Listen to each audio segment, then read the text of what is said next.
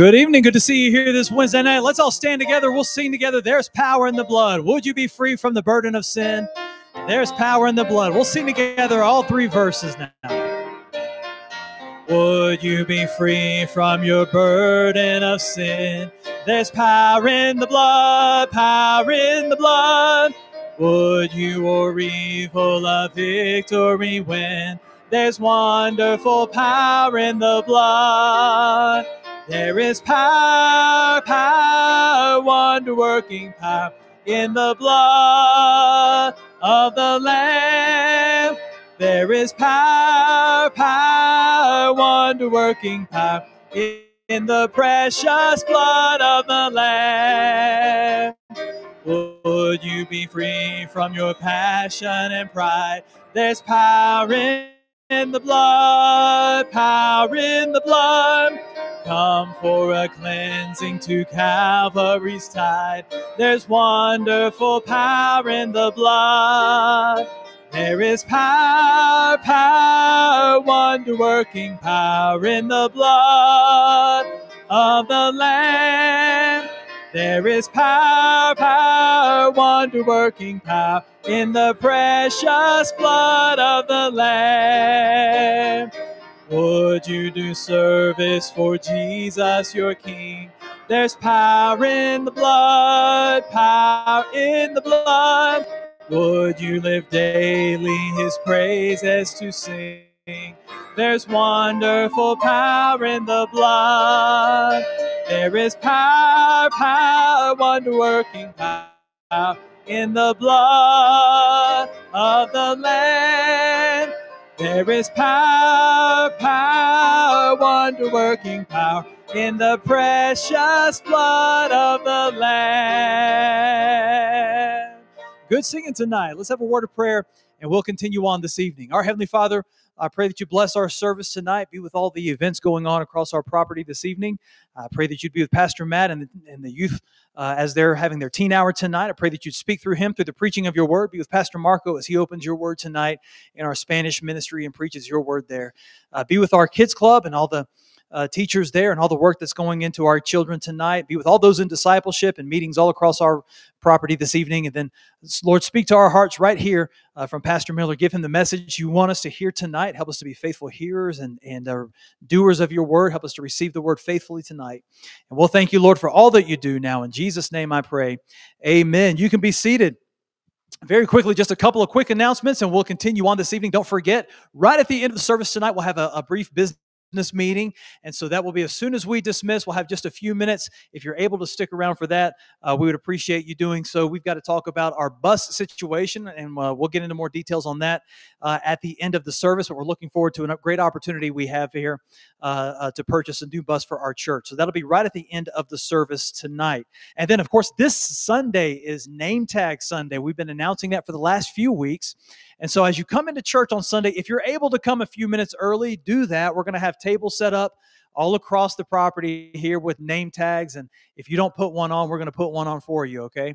And so please come on and write your name on there. And we're going to take some time to try to help people in our church. If you don't meet everybody, at least meet somebody that you didn't already know. So we're going to do our best to try to help introduce our church members to other people within our church. And so we're looking forward to having a fun time with that on Sunday. If you have not yet downloaded the Church Center app and you are interested in having access to our online directory, it's for members only, but be sure to download that app before Sunday and to help save time there if you are able to. If you have any problems with that, please let us know. We'll be glad to help you with that. And then parents of kiddos, we have Awana kicking off on Wednesday, September the 7th. And we're looking forward to getting a new season of Awana started in just a few weeks. If you would like to help with Awana, if you'd like to be a part of the Awana ministry, please sign your name on the list out here in the lobby. And even if you've served before, you've been part of it in the past, if you've served for many years, regardless, please put your name on the list if you're planning to serve in our Awana ministry this fall. And we're looking forward to kicking that off in just a few weeks. And I think that is the last announcement we have. Good. All right. Well, it's great to see everybody. Take God's word tonight and turn to Psalm 128. Psalm 128. I'm looking forward to our business meeting in just a few minutes, and I think that'll be a much needed um, meeting of the minds tonight. That as we move forward with that, Name Tag Sunday, we're gonna have a time of fellowship. We're gonna create some time in between Sunday school and the service. You give people time to get some refreshments, coffee, get to meet people, and we're gonna make sure that the Lord has just brought so many new people to the church, and and I know this as a pastor. Okay, I have the pastoral intuition on this. But when you have a pastoral change in a church, what always happens, and it's not just at Front Range, but what always happens in a church through a pastoral change, if you're not careful, you get two churches going at the same time. You have all the dear people who've been here through the years who are patiently waiting on this new guy to figure out who he is and what his vision is, and are we really thumbs up or thumbs down? We're waiting them out. And they're faithful, and they've been invested for years and years and years with their prayer, with their faithfulness, with their tithes and offerings. They've raised their children here. They've done all these other things, and this is home to them. And much more than just home, it is their family. And so I recognize that there is a massive group in our church that this was their church before all of us got here, and we kind of invaded them. But they don't have that spirit. And I want to say to all of you that were here, you don't have that spirit, and I'm grateful for that. But then you have another group, and that's all the new people who've come for whatever reason. And there's a bunch of them who don't know the other group, and this group doesn't know that group. And what happens is you can kind of have two churches existing under the same roof, and we don't want that. And I don't think we have that, but these are why days like this are important, so that we all stay connected and we know each other and we have a heart for one another and we love each other and pray for each other, and we have a good relationship with one another. And like I said Sunday, we become the big gospel net here in Fort Collins. And you know what a net is? A net's a bunch of nothings tied together. Some of you might have missed that on Sunday, but a net is a bunch of nothings tied together. And that's all we are, and we're tied together by the Holy Spirit. Some of you are going to go home and think about that tonight. You're going to ponder on that. What did he mean by that? But you know what a net is. It's just a bunch of nothings tied together, and the Lord uses us for ministry. And so Name Tag Sundays are important, and it'll be a blessing to get to meet people. And I'm going to ask our name tag people when they get there, make sure we get our name on there, and then make sure we get how long we've been here. Put on there 28 years, 28 minutes, whatever it is. We had over 400 in the Harmony building on Sunday, and about 540 something on the property here on Sunday for church. And there's a lot of new people, and there's people that are getting saved. There's people who need to get saved. There's people who have just been here a short time, people who've been here a long time, people who've been here for a short time that are good Christians, people who've been here for a long time that are good Christians, people who've short time that need to get saved, people who've been here for a long time that need to get saved. And we got them all. So anyway, you didn't laugh about that. That was supposed to be funny. Maybe it's true. We hit the nail on the head. But anyway, these are great days, and just great time. I want to just say just quickly, because we're in the first week of our school, but we've had a great kickoff to school. A little over 170 enrolled this semester. Great spirit among the student body. We have kids from, I'm not gonna get all the countries, but from Korea, from Hong Kong, from Belgium, from Italy, from France, from Spain, from Germany, and Sweden. And I said Belgium. I got Belgium. But eight different countries that I'm thinking off the top of my head. And I've been praying this all week long. Lord, what an opportunity to these kids to come and to see Christianity lived out, to see Christ and to be saved and to be trained. And then one day to go home with the gospel. And what an opportunity. And then I got to pray. I've been praying. CSU is over 34,000 enrolled this year. Huge international numbers at CSU. And the mission field is right there. And God's given us opportunities to start getting inroads in there. And those doors are opening every day. And we are going to see, we're just going to see so much fruit and ministry around the world. And there is so much vision. I don't know. I'm just asking the Lord, help us to do it.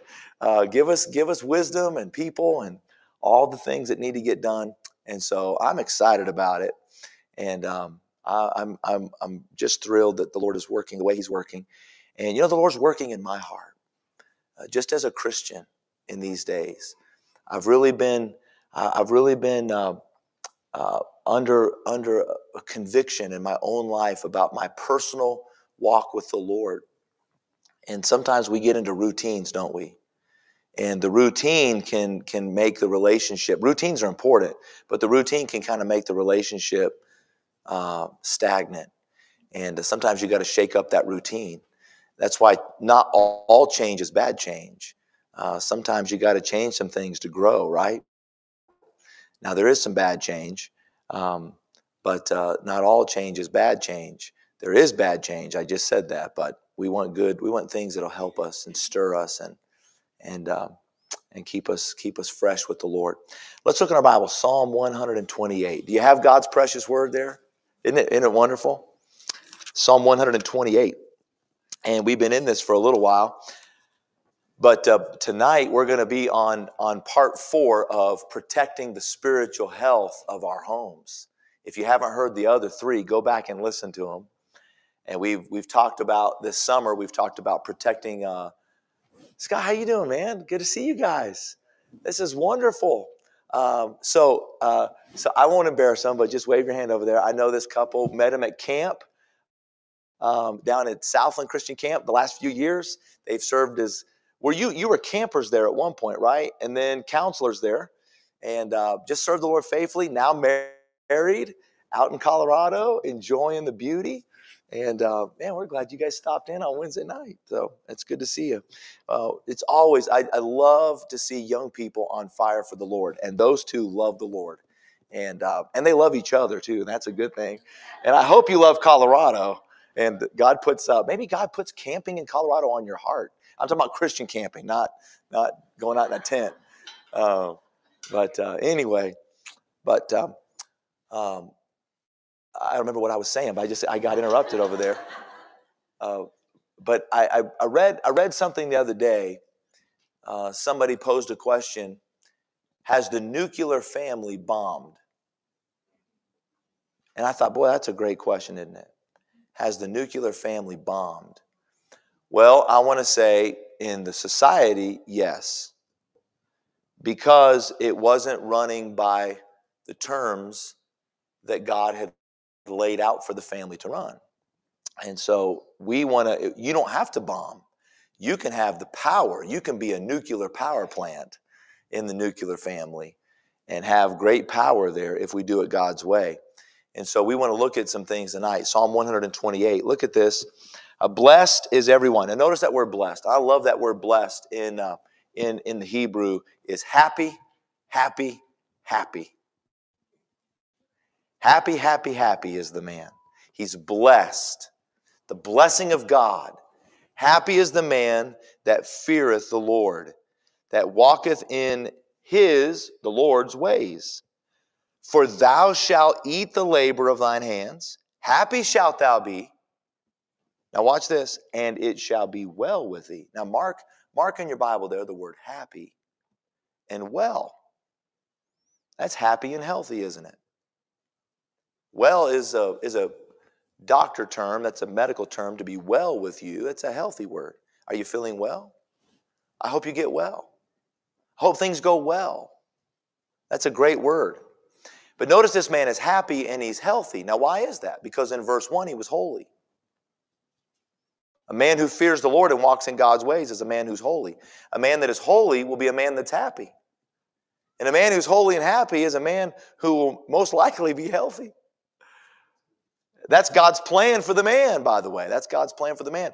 That God would sanctify you wholly, W-H-O-L-L-Y, the whole being, spirit, soul, body. 1 Thessalonians chapter 5. That God would sanctify us as the whole person, our spirit. And notice, God doesn't start body, soul, spirit. God starts spirit, soul, body. Because God's plan is for us in our spirit to be holy, in our soul to be happy, and in our body to be healthy. That's God's plan. And can I tell you that even when our old worn out bodies wear out and get sick and tired, you can still have a happy heart and a Holy Spirit. Amen? And so, look, I'm just telling you, I'm going to get into this tonight, but I'm making a promise to myself and to the Lord that, Lord, I want to grow old gracefully and happily. I do not want to be an old curmudgeon. Now, I know that my body's going to hurt and my body's going to ache, and I know that I'm going to have to take all kinds of medicines, but I don't want to sit around and just talk to my kids and my grandkids about what's going on with my body all the time, how regular I am, and all those kind of things. I'm just telling you, I want to talk to them about fun things, and that's what we're going to talk about tonight. We're going to talk about homemade happiness. How do we protect the spiritual part of our home? Well, one of the things that you do in the home, and one of the protections of the home, is happiness, biblical happiness. I want you to see it tonight. The home ought to be the dearest place on earth.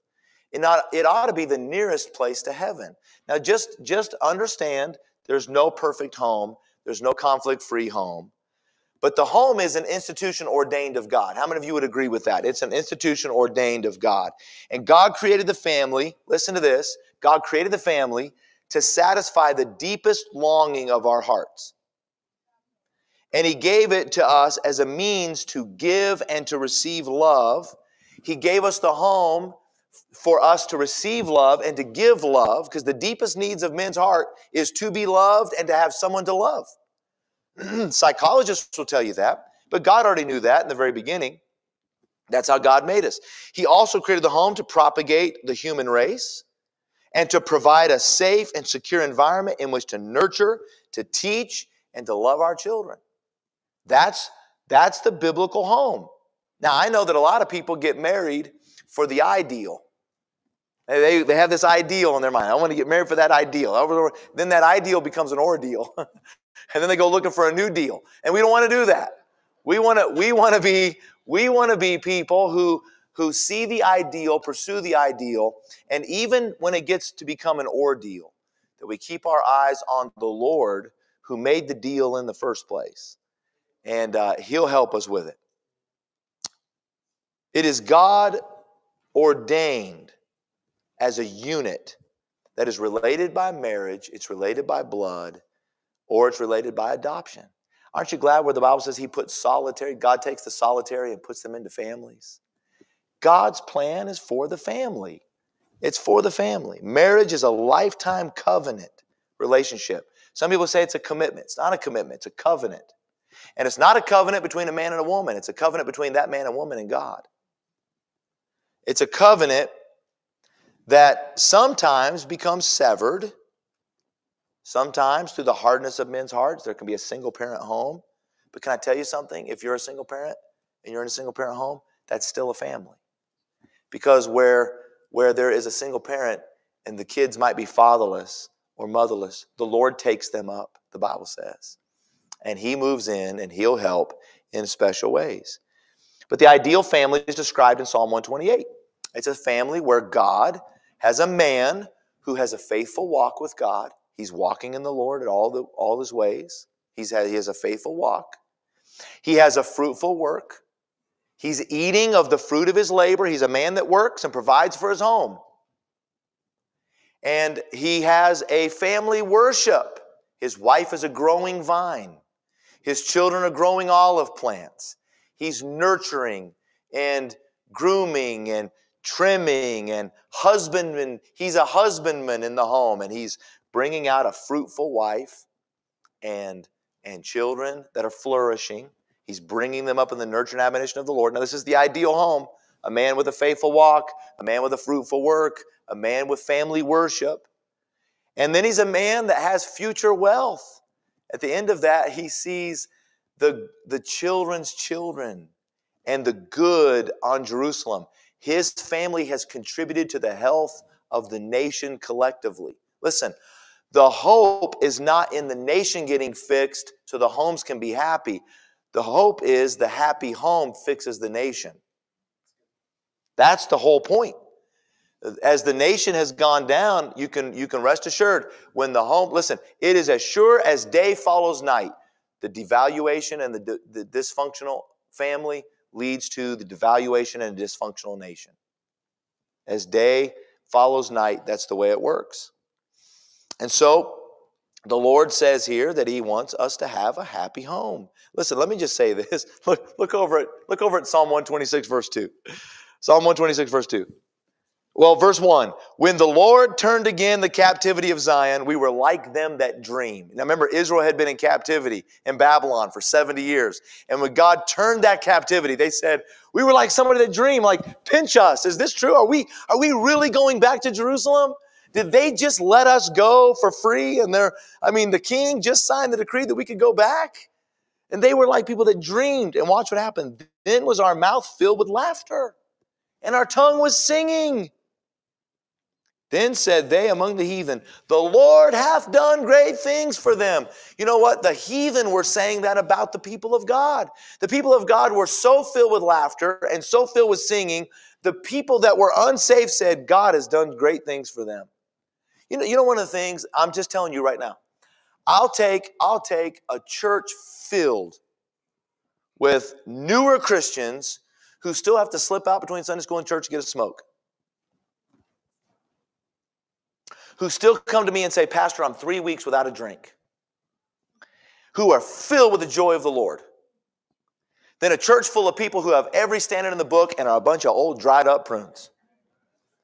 Those people will cause you more problems than the new converts. Always. The old grumpy Christians who have all the I's dotted and the T's crossed, who sit back and just like, well, that ain't right, and I don't like that. We ain't never done it like that before. The new Christians are walking in and like, wow, this is amazing. This is unbelievable. I've never seen anything like this before. Now, we're going to get them we're going to get out of that. Hopefully, we're going to grow through that. But can I tell you something? If Israel could be so filled with joy going from Babylon back to destroyed Jerusalem, how much more can we be filled with joy coming out of the bondage of Satan into his glorious light and a kingdom in which we do not have to rebuild? They were going back to a nation without a temple. We are a nation that is the temple. We're a peculiar people, a holy nation in which God lives in us. We ought to be the most joyful people in the world. I was reading something today, and I spoke about it a little bit in our school chapel this morning. Peter and John are walking to the temple, and here's this man that's lame on the side of the road, been asking alms all his life. Over 40 years, he's been born crippled. That man, I can tell you, he's just outside the gate. He can't go in to see God. He watches people going in to worship God every day of his life. And you know what they give him? They give him their change. And you know what's happened to him? No change. And one day, Peter comes by, and the man just says, can I have an alms? And Peter said, look at us. Look at us. Get your head up here and look at us. And the Bible says specifically, I never saw this before. I just preached through Acts, preached this. But the Bible says specifically that the man looked up expecting to receive something of them. And I thought, he had every right. He had every right to expect to get something from people who said they know God. From people who said that their sins are forgiven. From people who say that heaven is their home. Who have a new heart. Who have God dwelling in them. The world has a right to expect to get something from us. Other than, I can't believe how bad the world is. I can't believe that you're in that condition. Well, I was born this way. I need to be saved. I need to be born again. And Peter said, I don't have, the guy's like expecting something, and then Peter's like, I don't have any money. Well, that was disappointing. But what I do have, I'm going to give you in the name of Jesus. Rise up and walk. And he got up and said, oh, that feels better. And then he went home and began to criticize. No, he walked and leaped. And all the Christians are like, should he be leaping? Is that against the standards? Should we really leap? Yeah, we should leap. Okay, that's okay. It's okay to be happy about being healed. So it's okay to be happy about being saved. Here's the point. Israel just had their captivity turned, and God filled their mouth with laughter. It's interesting that they were going back home out of the nation to go back home as that people of Israel, and God filled their mouth with laughter. It's interesting because their patriarch, Isaac, his name meant laughter. When God gave Abraham that promised seed, and God promised it, what was the first thing that Abraham and Sarah did? They laughed. One in disbelief and one in belief. And God said, I'm going to give his name Laughter. And God built that people, that home in laughter. God fills his people's heart with laughter. As evil, listen to me, as evil and as wicked as the world has become, it is a sad place. This world is pursuing pleasure, it's pursuing laughter, and it never finds it. You know why? Because listen to me very carefully. Laughter is a gift from God. Then was our mouth filled with laughter. One man said, let laughter flood your home, and its echoes will last a lifetime. Humor is a way to acknowledge human frailty. It says, here's what humor says. I'm not okay, you're not okay, and that's okay. People who are secure in their awareness of God's love, people who have experienced God's forgiveness, are free to laugh. Let me tell you something. I wake up every day, and here's what I quote. This is the first thing I say is I say this. I say, I've just learned to do this. I wake up in the morning, and in my heart, I just say, Father. There's a reason for that. I want to remind me who he is. And I will remind me who I am. And I say, Father, what love you have bestowed upon us, that I should be called a son of God. What a family I'm in. Now listen, you got to get up and be happy. I'm a child of God. I'm going into a world today that my Father owns. I went up and I took the widows from Mississippi. I took them up yesterday afternoon. We left down here about 2 o'clock, rode up to Rocky Mountain National Park, went in about 3. And I just stood there, and they marveled. They're Mississippi, and they're all 80 almost. And we're at 10,500 feet, and they can't breathe. And I thought, this was not a good idea. And I'm like, did you guys see that? They're like, is there a tunnel? I see light. No, don't go to the light. Get in the car. But man, they just marveled at that. And I thought about this while I was there yesterday. My Father owns this. He made this. What a beautiful place. And we ought to be able to be happy in this world. God's people ought to be a happy people. You know what was said of Jesus? You know what some people think? Some people think that Jesus was some pale recluse with a big dinner plate behind his head. And he walked around just faithfully doing his duty and angry about it, condemning everybody. You know what the Bible said of him? The Bible said of Jesus, thou hast anointed him with the oil of gladness above all his fellows. He was the happiest guy. And by the way, can I tell you how I know he was happy? Children loved him. They crawled up in his lap. They put their little arms around his neck. They loved him. You know who didn't like him? The Pharisees. They didn't like him. They didn't like him at all because he was happy. You know what they called him? They said he's a wine bibber and a glutton. You know why? He went to parties. He went to weddings. He went where people were gathering, and he went to those fellowships, and he talked with them. Now listen, he never sinned. In fact, he rescued those that were in sin. But Jesus was a man who wept, and he laughed, and he was happy. The Bible tells us he had the oil of gladness. When you looked at Jesus, he was just glad. You know what Jesus said of Calvary? You know what he said about Calvary? Psalm 118, Messianic Psalm. Looking at Calvary, Jesus said this: "This is the day that the Lord hath made. I will rejoice and be glad in it." That's a psalm of Messianic Psalm. That's what Jesus approached Calvary with. And it was proven for us in Hebrews when the Bible says, who for the joy that was set before him endured the cross, despising the shame, and is set down at the right hand of God. Jesus did not shirk from the cross. He embraced it. He rejoiced in the day that God had made for him. Listen, I don't know that I have that kind of spirituality to be able to rejoice on crucifixion day, but Jesus did. Now, let me tell you what Satan wants you to do.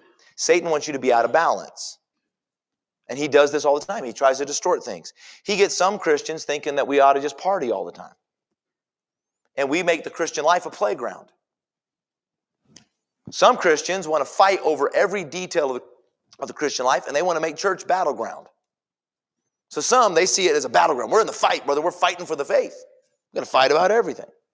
Others are like, hey, anything goes, man. Whatever you feel like, whatever you want to do it. So you got some that's the playground, some that's the battleground. But with God, the Christian life is holy ground.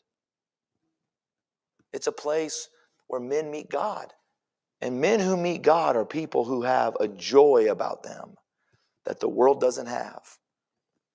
Now, what does all that have to do with our kids? Well, the Christian home ought to be a happy home. And if we're going to have a happy home, we're going to have to make time to be happy. And we're going to have to make a plan to be happy.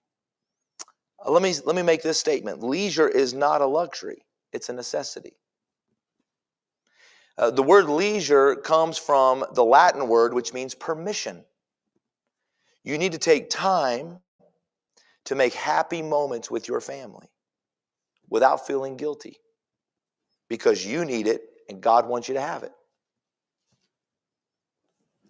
I can promise you there was a time early on in my ministry that when I was going to take my family off and we were going to go somewhere, I had times of guilt, like, man, I should be in the office. I should be doing that. So-and-so's in the hospital. You know what I realized? There's always going to be somebody in the hospital. There's always going to be a shut-in that needs to be visited. And I can't do everything and be everywhere. And then I've got a family for a short time, and I've got to make sure that I give some time to them when I can. And I got to make time for that. If you have children, you need to throw away your excuses about not having money and not having time. Listen, you can make time, and you don't have to have money to have fun. That's a lie, and the devil just wants to make us have an excuse. Well, I don't have money. You know, they get to go to Disney World. I can't do that. Kids don't want Disney World. Kids don't want travel ball. Parents are spending all this money to take their kids from pillar to post everywhere, all day, all weekend. They're going to play this game, that game, this. You know what kids want? They want to play catch with dad in the backyard. Ecclesiastes chapter 3 and verse 4 says there is a time to weep and there is a time to laugh. Let me ask you a question. Do you take time to laugh? Do you take time to laugh? Luke chapter 6 verse 21, blessed are ye that weep now, for ye shall laugh. And the Lord said, look, I'm going to put you in seasons of weeping. I'm going to put you in seasons of laughing. I'll tell you this, the seasons of laughing will keep you through those seasons of weeping, and the seasons of weeping will make you appreciate those seasons of laughing. God wants us to be balanced. Satan wants us out of balance. So here's what you need to do and why it's important for us to create a happy home. And this is why tonight happiness is so tied to spirituality. Don't think of this as being an unspiritual thing. This is essential to spirituality. I'll tell you why. What we're going to learn from our passage of scripture right here in verse number 2, watch this very carefully. For thou shalt eat the labor of thine hands. Happy shalt thou be, and it shall be well with thee. Number 1, fun with your family refreshes. Let's all say that together. Ready? Fun with your family refreshes. It's refreshing. Watch what he says here. He said, you labor and then you eat. So we work and we eat. So you know what happens? The labor of our hands refreshes us. The work gives us food. The food refreshes us from the work. Look over at Psalm 127. Look back one Psalm. Psalm 127, Verse 2. It is vain for you to rise up early, to sit up late, to eat the bread of sorrows. For so he giveth his beloved sleep. The man who is more interested in family finances than fun is a man who will wreck the spirit of his home. Because he's always worried about how much money we don't have. Well, look, if you've got kids, you're broke. You're broke. And the Dave Ramseys of the world, and I appreciate Dave Ramsey. I appreciate his getting out of debt, staying out of debt, manage your money, be a good steward, all of that. But can I tell you, some of that stuff can get you so tunnel visioned on having money that it sucks all the life out of you. And we live in this world of pressure, and we forget, that God really is the one that takes care of us. And I'm not saying that we throw caution to the wind and become bad stewards, but I'm just telling you, if making a living means that you can't have a life, you're not doing it right. There is a time to work, there's a time to rest. It's refreshing. It's better to love rich and to live rich than to die rich. It's better to love rich and to live rich than to die rich. There was an old mill owner, became a very prosperous owner of a great mill, great business. He came to his preacher one day and he said, "Preacher, let me tell you, with my business, I found the gold, but I lost the rainbow." Listen to this article. Years ago, remember years ago before Facebook, when everybody was sending all these little things through email chains? Remember that? On the new World Wide Web? Everybody remember that? Well, when I was pastor, everybody in Mississippi realized, hey, we got the internet on computers now. And they found that, the World Wide Web, and they started sending out these email chains. And one came across my desk, and I found it interesting, and I printed it out, and I want to read it to you. It takes about 2 minutes. I want you to read this. I want you to listen to this. It's going to be a lot of little, almost bumper sticker sayings, but I want you to hear them. I don't know the article did not have a name, so I can't credit it, but it's not mine. I want you to hear it. The author said this: today we have taller buildings, but shorter tempers. Wider freeways, but more narrow viewpoints. We spend more, but have less. We buy more, but enjoy it less. We have bigger houses, but smaller families. More conveniences, but less time. We have more degrees, but less common sense. More knowledge, less judgment. More experts, more problems. More medicine, less health. We spend too recklessly. We laugh too little. We drive too fast. We get angry too quickly. We stay up too late. We get too tired. We read too seldom. We watch too much TV. And we pray too seldom. We have multiplied our possessions, but reduced our values. We talk too much. We love too seldom. We lie too often. We have learned how to make a living, but not a life. We've added years to life, but not life to our years. We've built more computers to hold more information, to produce more copies than ever, but have less communication. We have become long on quantity, short on quality. These are times of world peace, but domestic warfare. More leisure, less fun. More kinds of food, but less nutrition. These are days of 2 incomes and more divorce. Of fancier houses, but broken homes. It's a time when there is much in the show window and nothing in the stockroom. Isn't that true? And I'll tell you what we need to have some more happiness where we are. Family fun refreshes us. Let me say number 2. Family fun repairs. It repairs. Look at verse 2. For thou shalt eat the labor of thine hands. There's the replenishing there, refreshing. Now watch this. Happy shalt thou be, and it shall be well with thee. God puts wellness with happiness. Why is that? Because it's a principle all through the Scripture. Hey, you got your Bible for just a minute? We got 2 or 3 more minutes, and I want to close this out. Look over at Proverbs chapter 12. I want you to just walk through 3 passages of Scripture in Proverbs with me right now, and let's look at some wisdom. Proverbs are God's view, God's thinking about life. Watch chapter 12 and verse 25. Heaviness in the heart of man maketh it stoop, but a good word maketh it glad. You got people stooped over today. They need a good word to make it glad. Look over at chapter 17 and verse 22.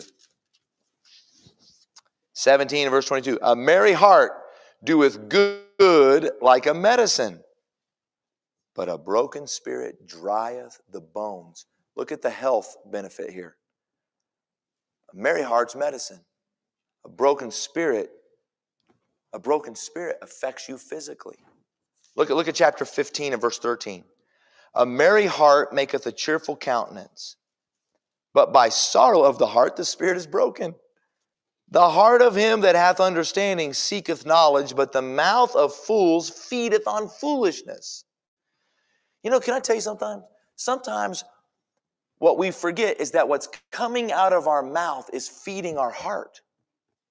We're eating our words while we're speaking them. And if we're talking about foolish things that always discourage us, we're always going to be discouraged. You want to be encouraged, talk about things that will encourage you.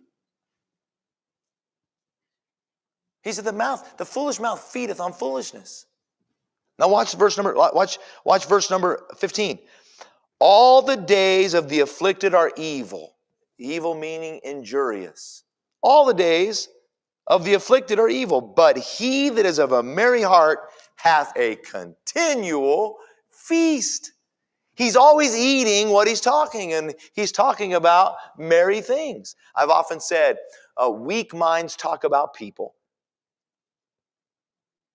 Good minds talk about things. Strong minds talk about ideas. If you find yourself always sitting around just talking about other people, that's a weak mind. What we talk about feeds our spirit, feeds our soul. What's talked about in your home? Who's doing the talking in the home? Is it the TV? Is it social media? Who's doing the talking in the home? Broken spirits take the spark out of life. And they just leave a shell of a person. And there's so much stress today. There's so much stress. Can I tell you, our kids are stressed today. Today we have ulcers, high blood pressure, migraine headache, stroke, cancer, all these. And by the way, these are all symptoms of stress. They're not all caused by stress, but doctors will tell you that we increase the probability by stress. You know, the day's going to come. I get migraines from time to time, and I'll tell you, a lot of times it's stress. I'm going to get sick and die one day, and it may not have been caused by stress, but it can be increased by stress, can't it? We live in a stressful world. We got to learn to deal with it. Learn to cast our cares upon the Lord. Now, we're all going to get sick. We're all going to go through struggles and trials. But even in that, you can have a merry heart. But our attitudes control our emotions, and our emotions directly affect health. This is one of the things that I just stood back and marveled at Shelley Cruz.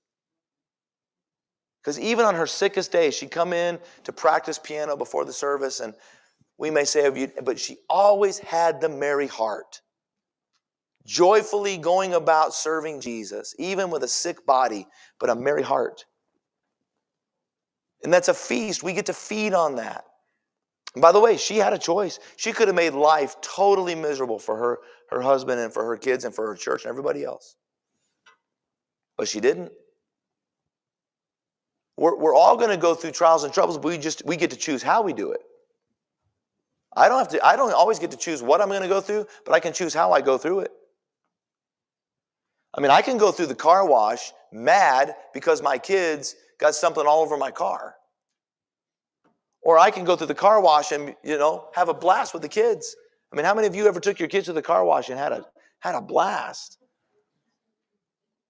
I remember one time, man, I had one of my kids in the car. We were going through the car wash, and had their face against the window. I can't remember which girl it was. Had their face against the window, and I rolled the window down for a second.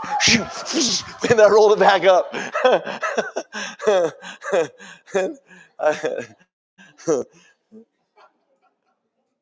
But man, we can have fun. Emotions directly, listen, attitudes control emotions, and emotions directly affect our health.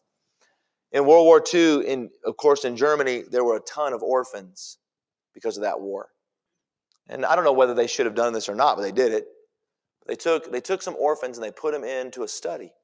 Took 100 orphans in Germany. They put 50 in this orphanage and 50 in that orphanage. And they gave every one of these kids in this orphanage everything they needed physically. All their clothes, all their food, all their bedding, everything that they needed for physical needs. But then they came in with workers and they spent time one-on-one with the kids. They touched them physically. They laughed together. They went on little field trips. They had fun in that orphanage. The other orphanage, they gave the kids the exact same things. All the clothes, all the food, all the bedding, everything. The conditions were identical, except there was no human interaction. And after 2 years, they brought all the kids in. They did studies on that. And the kids in the other orphanage averaged 2 inches taller, fatter, fairer, healthier. These kids were more sickly, more prone to disease, simply because there was no happiness. They had all their physical needs, but no happiness. Laughter affects every vital organ. Laughter releases tension. And laughter is a gift from God. It is a gift from the Lord. Do you know that man is the only creature that can do 3 things? Man is the only creature on the planet that can weep, can blush, and can laugh.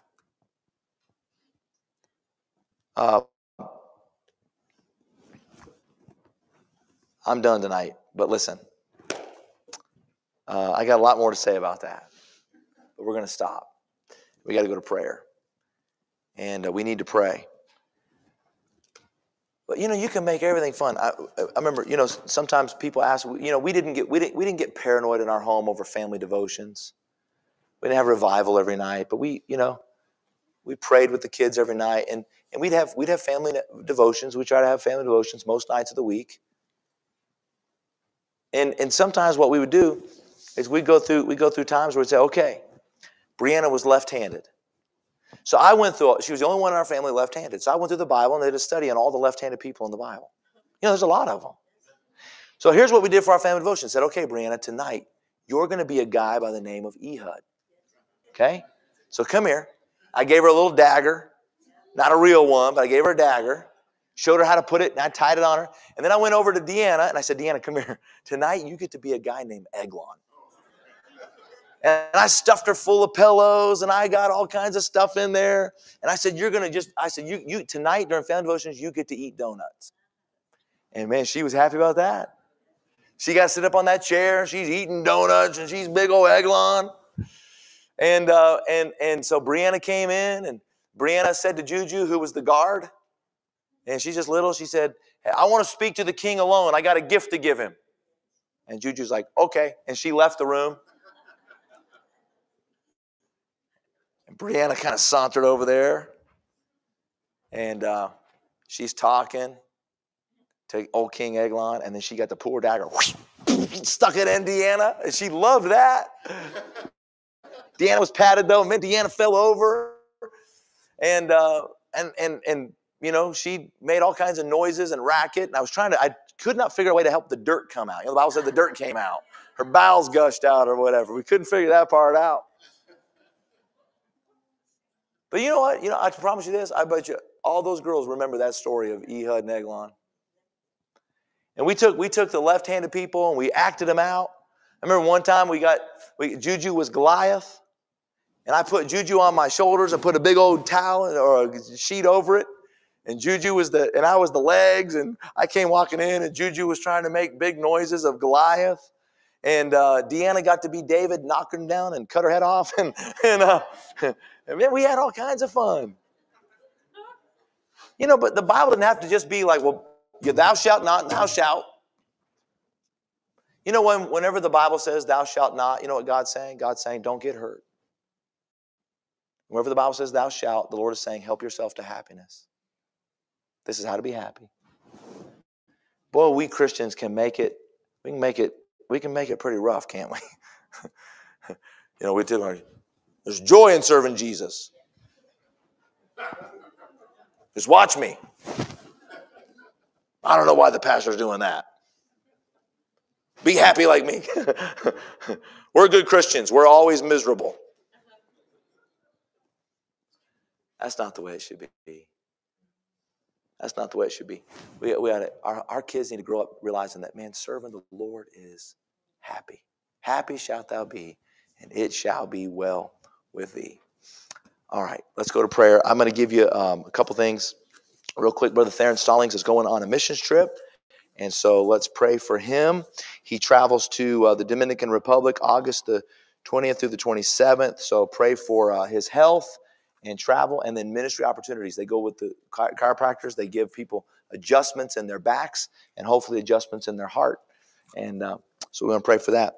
Continue to pray for Ann Burrows as she's home recovering. Pray for Corky Cooper as she's recovering. And then tonight, I was just reminded that we have some folks who are homebound, not necessarily shut-ins, but just not able to get out, who sometimes in a time of transition as a pastor, you don't get to learn who those people are. And so we got a host of them. And so let's make sure we pray for them. If you know of somebody that I need to know or meet, make sure I know them so I can meet them and pray with them and encourage them. But let's make sure we're visiting them and following up on folks who are out. And then pray for those who are in discipleship. We got a number of them tonight, and we want to continue to pray for them. All right, anybody over here with a prayer request? Okay, middle section here. Yes. Their son, Logan, is in the hospital. It's his second time in the hospital. He's been sick for a while, and he's vomiting every day. He's dehydrated. So if you can pray for them, Yep. Logan. Let's pray for Logan Booth and missionary Josh Booth. Pray for them tonight, okay? All right. Anyone else in this section? Yes, ma'am? Along that line, it'd be good to pray for Brother Leon in Myanmar. Yes. Just skyrocketing. Yep. I just nothing anyway. yeah. Buy him a little bit of meat a couple times a week. Yeah, and it's so expensive. I just got an email from him yesterday. So let's pray for them. And we've tried to help send some relief, and it's just hard to get it to them in time. We have to go through all kinds of other channels to do it. All right, anybody else over here? Anybody prayer request? Yes, absolutely. Unspoken. How many else would say, I have an unspoken request? I have an unspoken request. Okay. All right, the Lord knows that. All right, anybody over here?